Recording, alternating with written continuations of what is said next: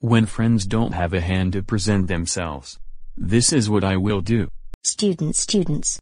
Who will be the head of the room? It's me. Okay. So who will be holding the yellow book? Oh no. There's no one at all. So take this. Anyone can come. Or some volunteer? It's me.